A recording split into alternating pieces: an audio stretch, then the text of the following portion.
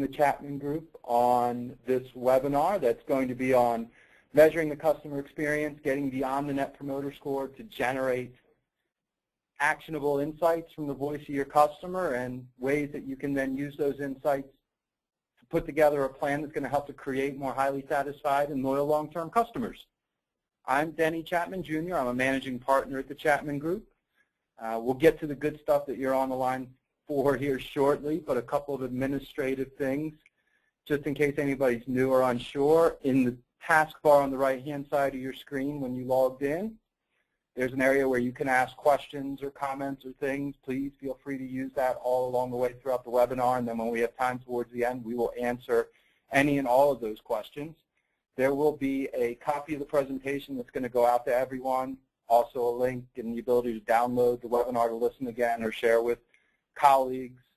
Will all be made available for you when the time comes along.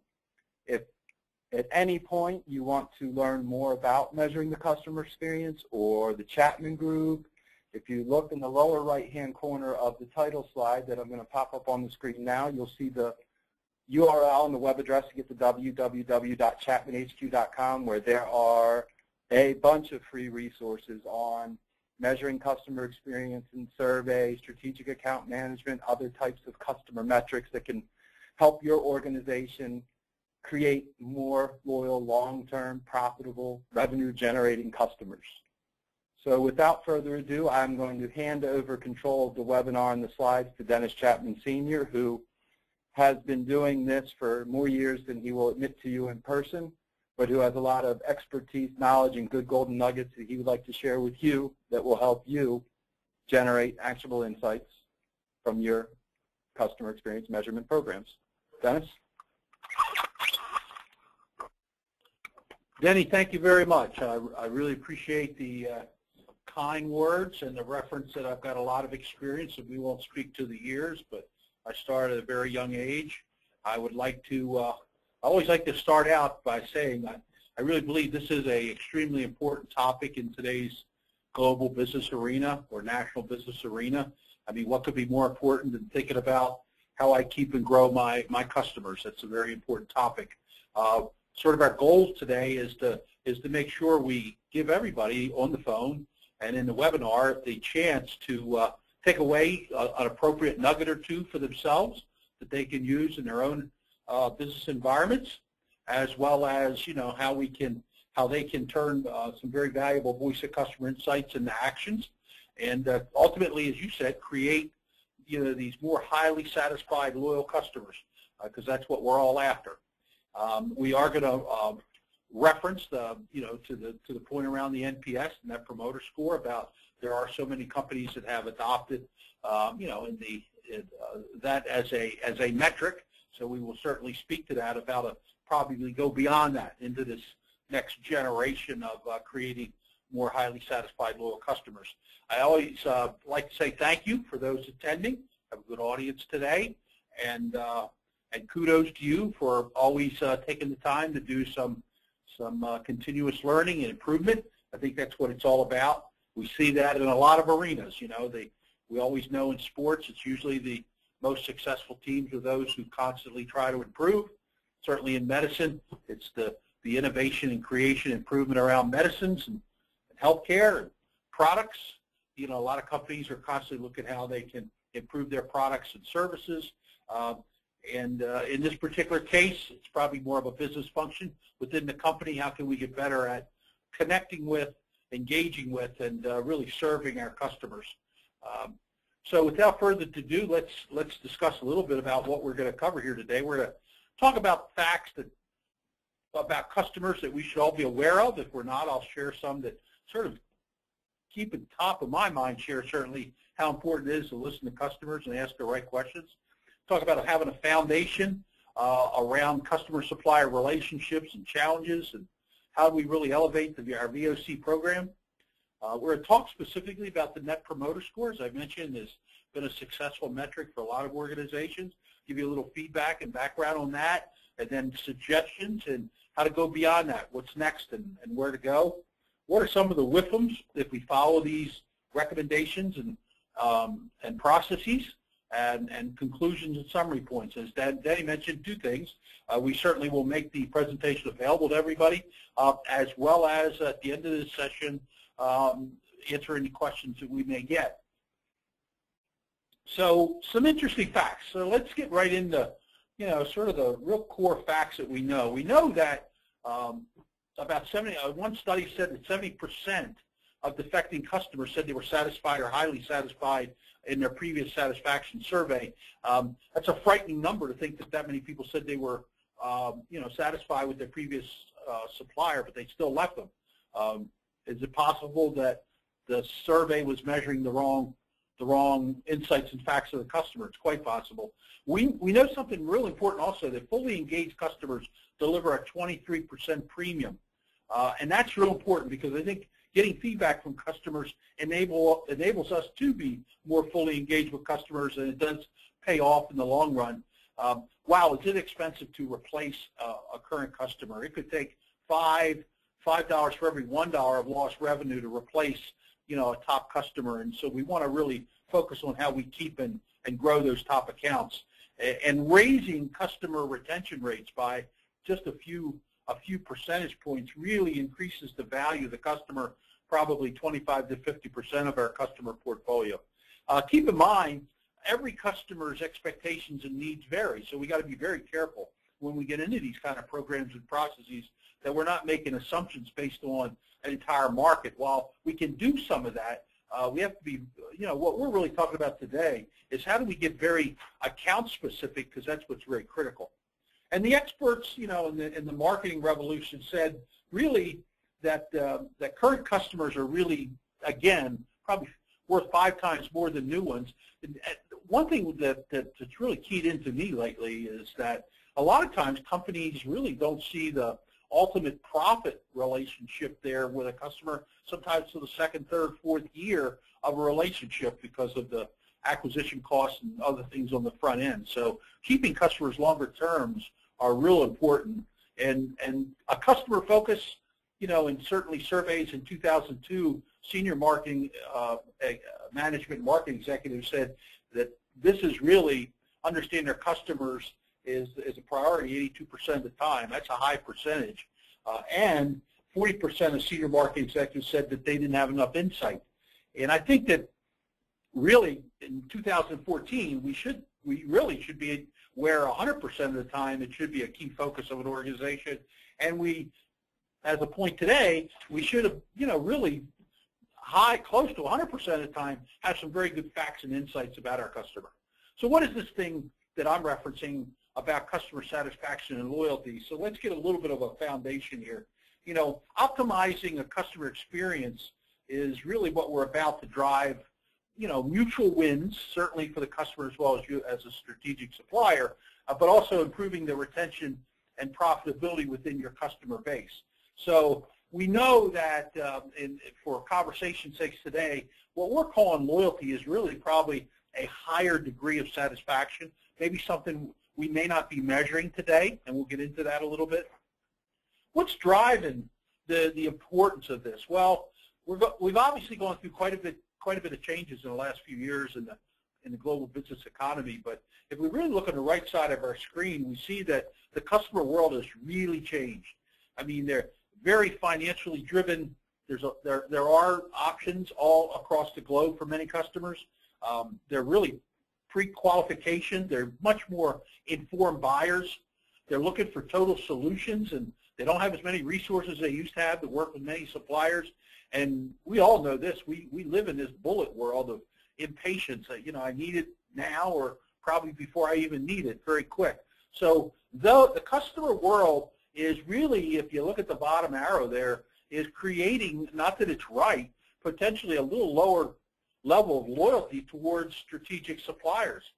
And the supplier world is changing as well, because there's some saturation, increased competition. Some of the relationships aren't as valuable, not as valuable, but certainly as relevant or as valuable to each party or on the surface. The consultative selling approach is probably not where it used to be as far as an important process, and the growth from existing customers is not always there that they need to be there. So we got this thing going on here that the customer world has been rapidly changing. The supplier world, when you look at the top, is in some cases losing some traction in their customers. So what do we do?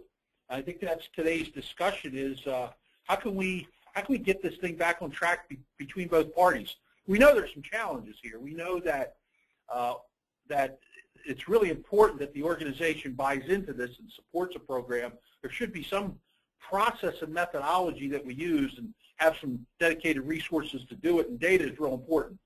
But really what I think our focus is here today is the importance of transitioning this feedback, the data, into action.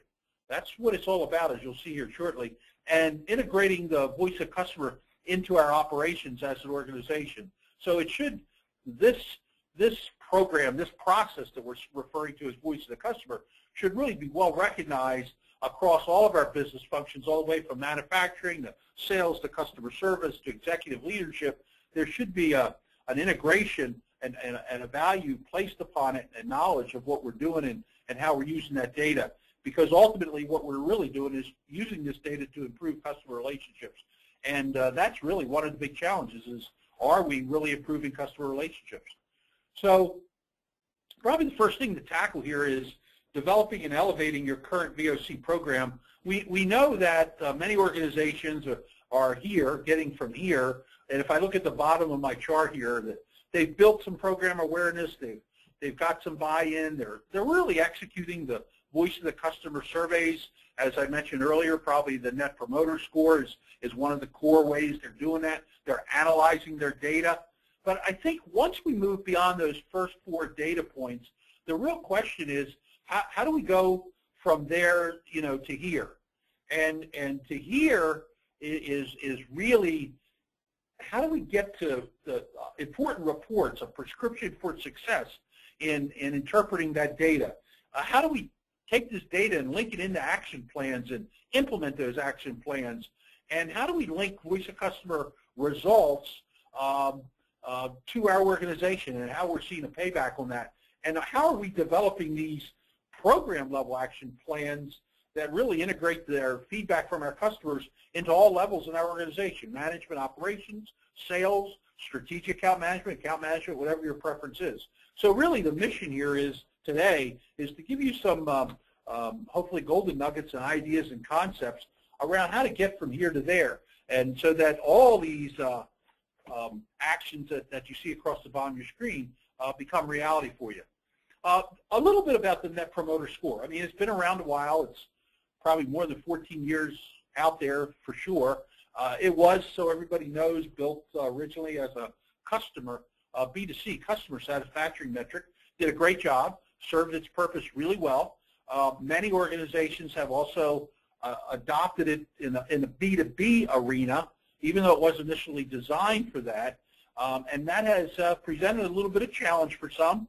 Others have certainly appreciated some good rewards by at least having a metric from their customer to guide them on the stability of their account portfolio. What we're offering up today is there may be some things to do that can enable us to get beyond this, get beyond the Net Promoter Score and have actually more value appreciated from the customer feedback. And for those who aren't familiar, the Net Promoter Score does use a scale of 0 to 10. There are 3 types of classifications: advocates, passives, and detractors. And there are really just a few questions. The primary one, that we all know is basically, would you recommend us? There are other versions that people have added some follow-up questions to that we'll discuss shortly. I think the big issue that lurks out there for all of us is if you look in the left column, the Net Promoter Score, these are some of the attributes of that and what it does. But the right column highlights from other resources and comments from other authorities on the subject that, there are some challenges with just using a Net Promoter Score relevant to the B2B marketplace. And I'll highlight one, the second line from the top on the right, is that certainly in a business, in B2B environment, we could be working with companies, organizations that have multiple influencers. And we've got to get feedback from multiple influencers, and we would like to have very specific feedback from them across multiple disciplines or functions within their organization, and for us, that because all of them may have different drivers and decision criteria. So right away, we can see that the complexity is much greater in a B2B environment, because in addition to that, we then properly should then use that feedback to go back and engage our customer, all those customers, on what they've said to us. So when you do receive this, there are some critical data points here I need to consider, because the measurements of feedback in a B2B environment is much different in a B2B versus a B2C. Now, certainly as the NPS, as I mentioned, uses this scale of 0 to 10, and anybody that really comes in and checks off 9, 10, extremely likely to recommend, is categorized as an advocate, a promoter. 8, 7s, and 6s are usually classified in more of what they call a passive arena, and the 0 through 5s are the so-called detractors.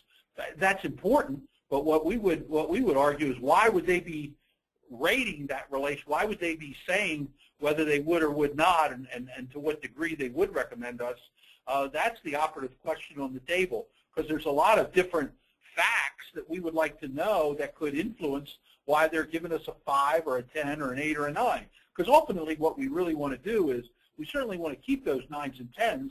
Ideally, we'd like to move the passives, the 6, 7, 8s, to promoters. And certainly it would be great if we could take those 0 to 5s, learn enough about what their concerns or feedback is, and even move those to promoters. I mean, I guess the ideal scenario would be everybody said that they're extremely likely 9 or 10 to recommend us.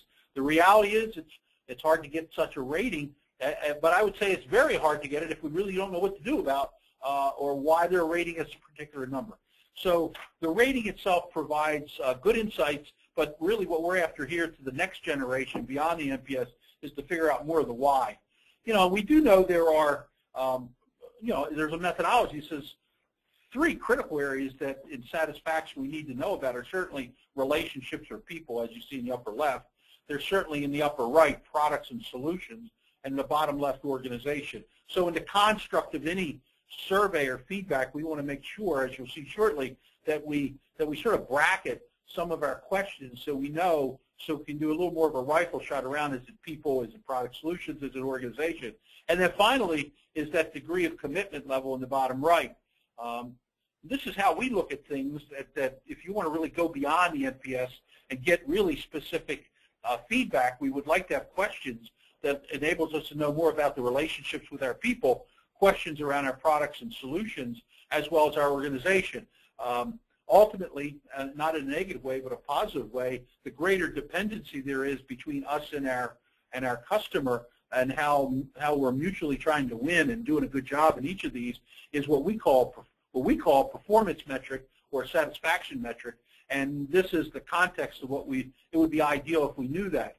We certainly advocate that there should be, in the commitment side of this, the commitment indicator, we advocate there should be some question around likelihood to recommend. We promote the fact that there should be also questions around importance of maintaining a relationship, as well as the commitment to continue to business with us.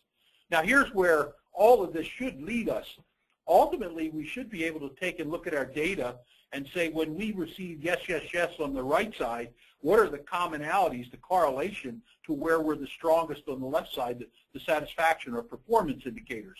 And conversely, if we're receiving no's, is it possible that those same correlation or performance indicators are not scoring as high? That enables me as an organization to take the appropriate actions to help in the NPS world, it move more people to what I'd say likely to recommend. In our world, to promote a higher degree of satisfaction or loyalty index. So because the higher the loyalty index, or probably the higher propensity for revenue and profitability. Now we recommend when you take a look at your voice of customer program, we recommend the 360 approach. And there are 4 critical elements to the 360. Certainly one is the organizational support and buy-in. There's the actual survey.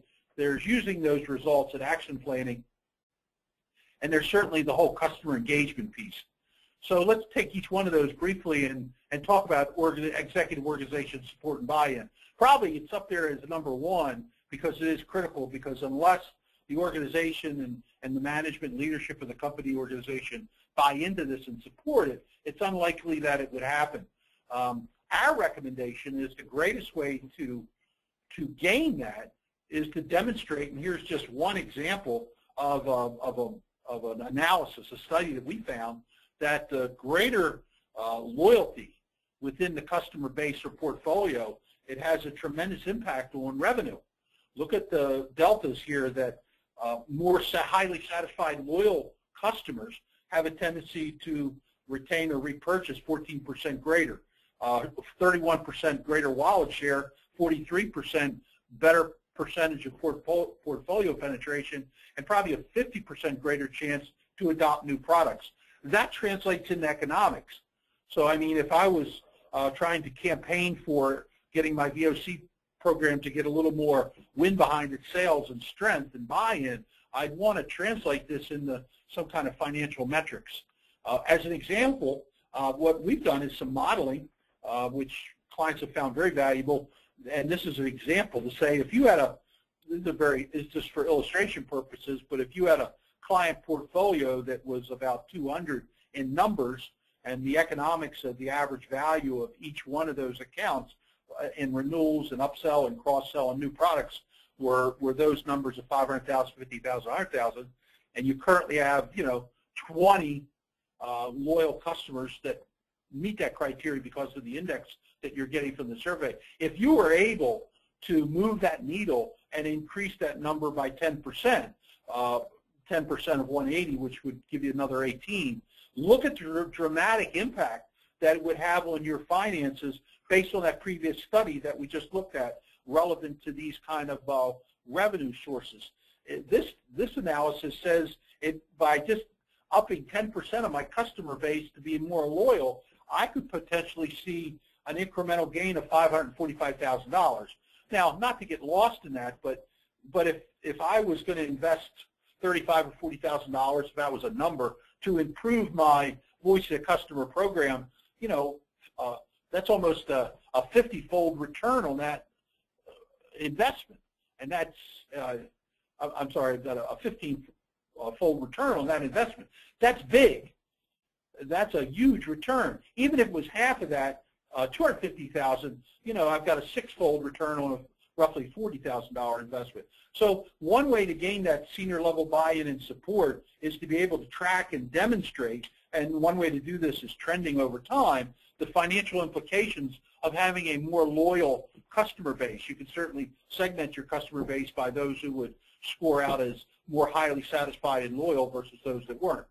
The other is the whole survey execution with results, is to be able to look at your results, certainly to have a loyalty index, as well as, by the way, you see we've kept in the Net Promoter Score. Many of our clients have kept in the Net Promoter Score, but have enhanced their survey process by adding the questions we spoke to. So they now, in addition to having a Net Promoter Score, they also have a loyalty index, and they can sort and filter that data certain ways to analyze that relevant to specific survey response rates, so specific feedback from accounts and contacts. So there's the best of both worlds going on here, both the continuation of the Net Promoter Score as a baseline, but also now adopting maybe an additional metric to move the needle a little higher in what we expect from our customer base.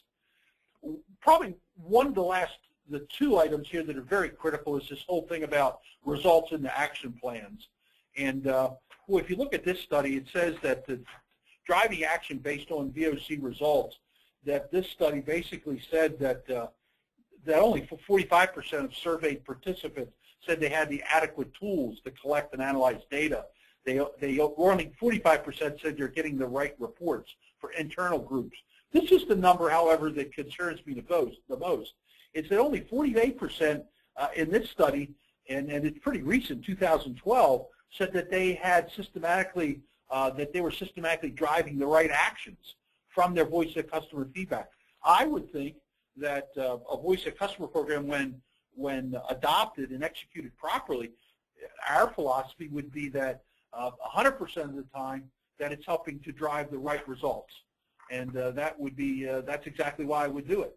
So the survey to action process we suggest as a best practice looks a little bit like this, which is do the survey, and analyze the results. But then either internally, if you've got those right resources from either sales, customer service, management, is to analyze that data, but also then create some form of a prescription for success.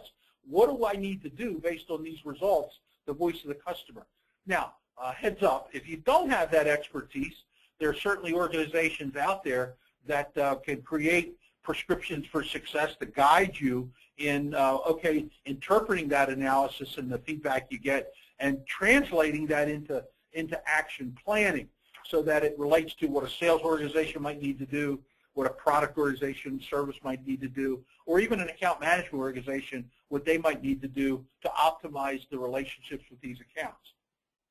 And finally, this whole customer engagement piece, I mean, the term we think of all the time is closing the loop. Unfortunately, many of us get these surveys, and sometimes we take them, sometimes we don't. There's such a difference, by the way, between a consumer survey and a B2B survey. You're really looking at the behaviors and information coming from an individual consumer versus a group of influencers from a business. But here's what's very critical. Quite often, consumer surveys, you never hear back from anybody again. In our world, in the B2B world, we suggest that the whole closing the loop, engaging the customer around the feedback and developing collaboratively action plans of how we're going to work together to make this happen is exactly the difference. And then having some milestone checkpoints in how we're doing, and then conducting follow-on surveys, as you see the far right, to enable us to continue this process, what we suggest maybe at least twice a year in some cases. A great illustration of how this works in strategic account management, quite often we see the voice of customer feedback integrated right into the account plan. It's a key source of information to guide the strategic account plan, with the account management team as they engage with some of their top customers. Now, there's certainly two environments, which we like to call maybe the internal and the external environments, that provide us opportunities to use this feedback. On the right side, you see internal opportunities like team meetings, account planning, coaching sessions, leadership reviews, compensation planning, internal business reviews around top accounts. These are all opportunities to take that feedback and speak to it. There are also these external opportunities. These are those situations where I'm engaging with my customer, whether it be collaborative action planning, external business reviews. By the way, there's a significant movement out there around joint and balanced scorecards between customers and strategic suppliers, executive roundtables, shareholder stakeholder reviews. So I've got these two situations, internal and externally, that provide me opportunities to provide this feedback, have more value to both the customer as well as the strategic supplier. I think the question for all of us is to say, are we taking advantage of these opportunities and doing what we need to do in those situations? So today we're talking about going beyond the NPS and measuring customer feedback to determine next actions. So some real tips, here to guide you into getting into this next generation voice of customer program. Think process. By process, are we measuring high, wide, and deep? Is our survey script tailored? And is it able to be different to if an executive gets it versus an operational person? Can I make it work that way? Because there are some questions that are going to be relevant to some and not so relevant to others. That affects the value of the feedback. If we're asking questions to some people and they answer them and then they're not fully aware or relevant or knowledgeable about it. Do I really have a process? And look at the last step of that process of am I really closing the loop and creating action planning around it? And my touch frequency, am I getting a couple data points every year from either the same contact or other contacts in an organization? We know that we want to get data points so we can trend the results. Because we want to, if we take action, the rubber hits the road, that we should see an improvement. ultimately, when we get feedback and we take actions, we should see an improvement and ultimately see our customer satisfaction or loyalty index improve. And just as a refresh, when that improves, that should correlate to more revenue and profitability for us. And are we committed to the process? Do we have that executive buy-in and interaction? We follow 3 simple guidelines. We measure, we analyze, and we act. We measure, we analyze, and we act. I think that's critical for us to offer out there for you maybe to take back to your organization and say, is this reflective of how we approach our voice of customer program? By the way, just for a definition standpoint, high, wide, and deep, we're talking about making sure that the breadth of contacts and relationships that we measure are across business units, that they're also multiple numbers of people. So I've got a pretty reliable, statistically reliable sample of feedback at even the individual account level.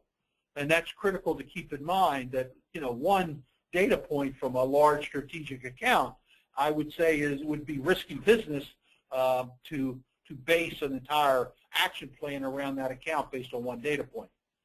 A couple other best practices we've seen out there to ensure program sustainability is the integration of these metrics around customer satisfaction and loyalty into KPIs, key performance indicators. In some organizations, they actually affect bonuses and compensation. Another is to incorporate the loyalty metric as part of what I talked about earlier, some of the core processes of internal account reviews, collaborative action planning with customers, executive business review. So really get it up there, get this metric out there up on the dashboard that's well recognized internally to my organization as well as to the customer organizations. So what are some of the big conclusions I'd like to have you leave with today? I'd like to offer up that what we're talking about here today of measuring a higher degree of satisfaction and loyalty is really not an option. I think it's mandatory. In today's competitive, changing world, many of us, our success is going to be highly driven and influenced about how well we understand our customer and how well we act to what their expectations and needs are. Secondly, we want to make sure that we're getting feedback that certainly includes emotion, business, and structural dependencies. That whole area of people, product, solutions, organization. I want to make sure I get a wide breadth of data points, which we would have a tendency to call methodology, that gives me that in my survey script. And finally, anything short of doing these best practices that we're talking about today, or moving ourselves in that direction, I would say would be putting probably some critical account relationships at risk. And in today's, again, highly competitive environment, probably not a wise thing to do. And there are wins here. So by being more actionable around the voice of customer feedback, you certainly will have the right facts to move customers from satisfied to more loyal and committed.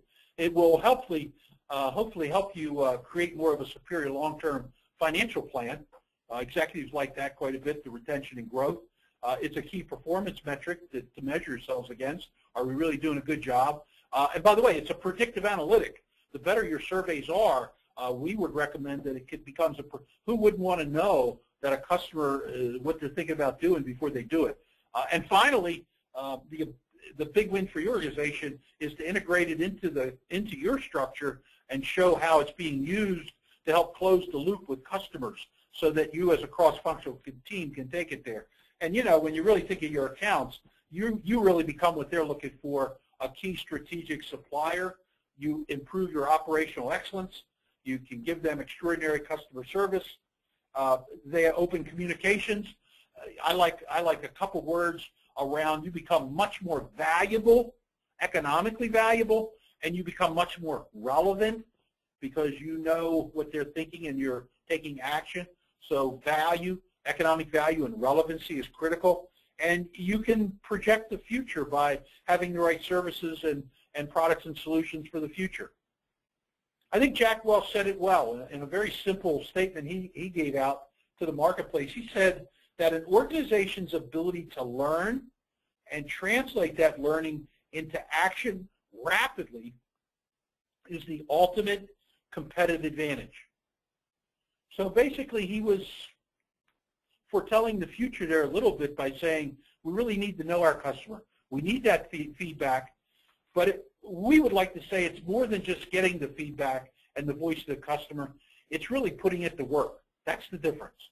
The organizations that put it to work, get it into action, that's what makes the difference. That's what we've seen. So some quick summary points.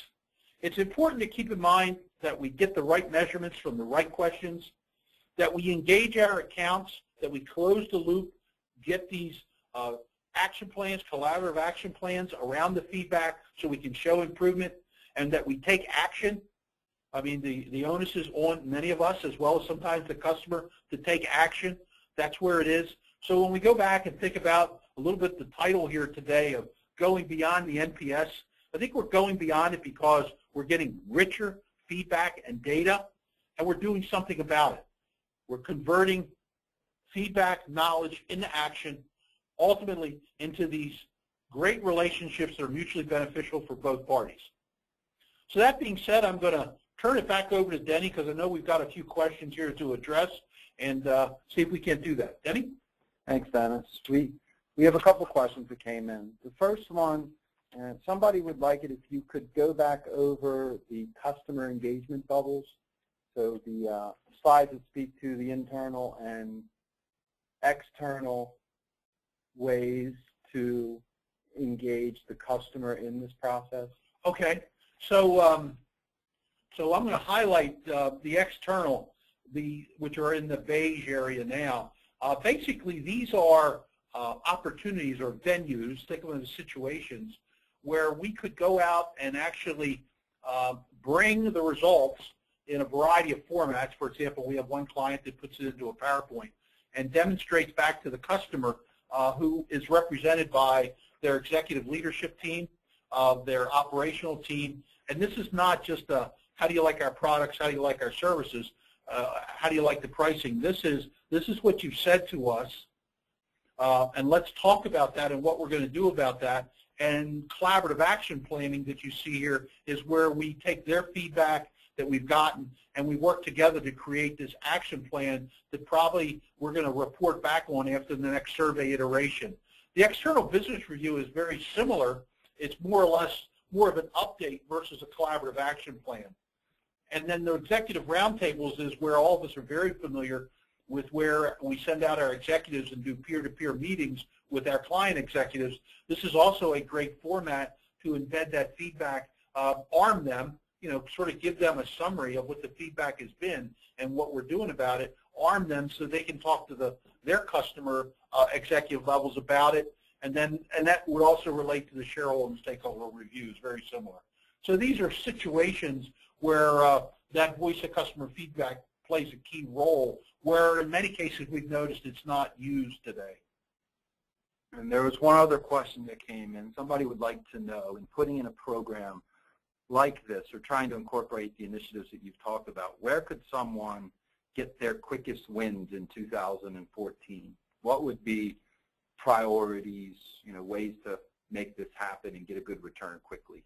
So here's what I would do, and we're coming fresh off of our feedback program, which ended November, December, and we're getting ready to publish sort of an executive letter. Where I think you get the quickest lift in 2014 would be to right away go look at what your survey is asking today, and is it rich enough to give you feedback that's actionable around what we talked about, the people, product, services, and organization.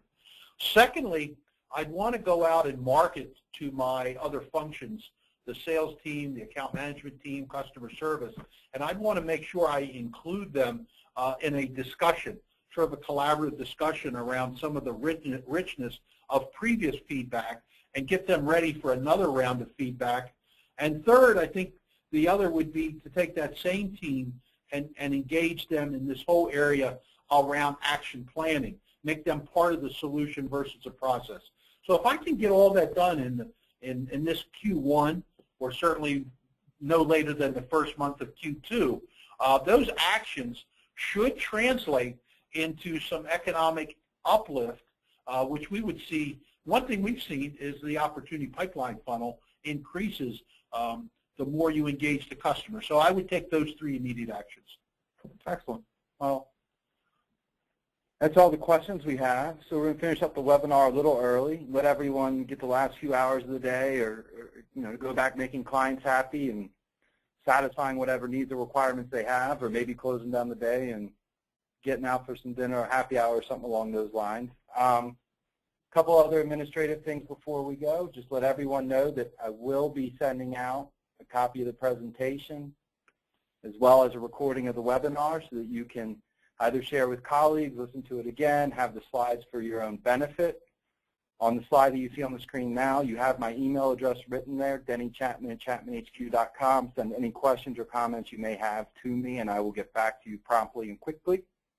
And the final piece, it's a little self-serving, but I figure I should let you all know, is that at chapmanhq.com, our website, on the home page, there is a link that will give you the ability to register or sign up for what we call a VOC assessment, where we'll walk you and your program through some best practices and questions and weight them and come up with some metrics, measurements, and recommendations on ways that you could make the VOC program you have at your organization better.